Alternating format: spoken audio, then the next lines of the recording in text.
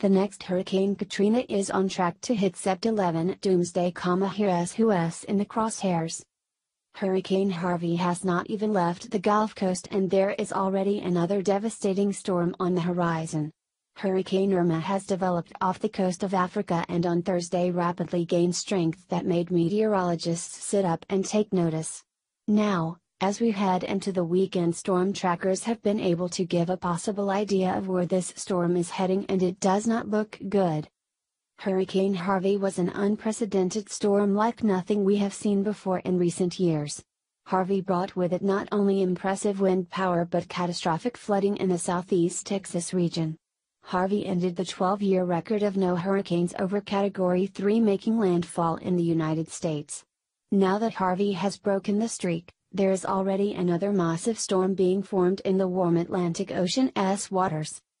Hurricane Irma is quickly forming and is already a strong Category 2 storm with sustained winds of 100 miles per hour. This storm is incredibly dangerous considering the track that it is taking across the Atlantic Ocean.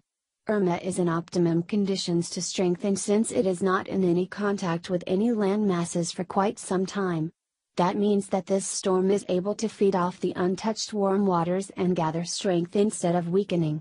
On top of that, there is a strong high-pressure system that is keeping Irma lower instead of pulling it back out into the Atlantic.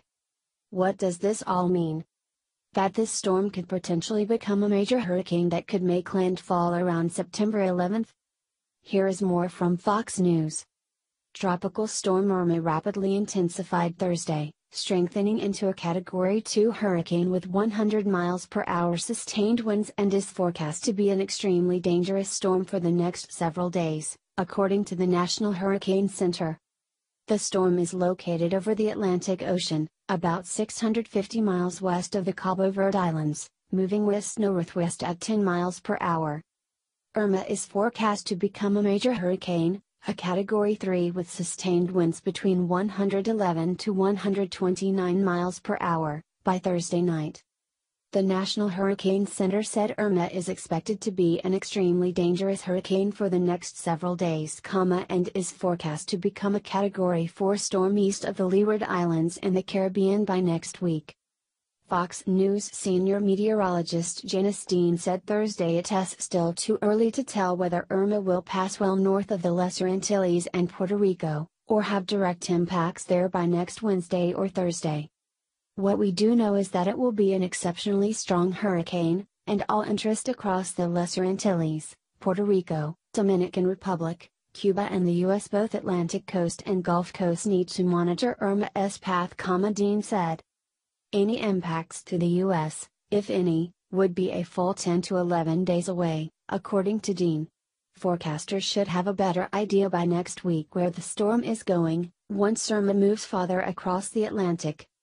The storm does not pose an immediate threat to land and there are no coastal watches or warnings in effect, the Hurricane Center said. Irma is the 9th named storm of the year, and comes a week after Harvey devastated Texas with record amounts of rain. Earlier this month, forecasters said the Atlantic hurricane season would be above normal, with 14 to 19 named storms ahead of the peak season. An average Atlantic hurricane season, which runs from June 1 to November 30, produces 12 named storms, of which 6 become hurricanes, including 3 major hurricanes, according to the NOAA.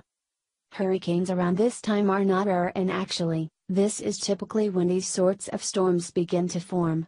After a long hot summer, the waters are warm and prime for a system like this. These ramping up. The peak of hurricane season is in late August and usually peaks in early September.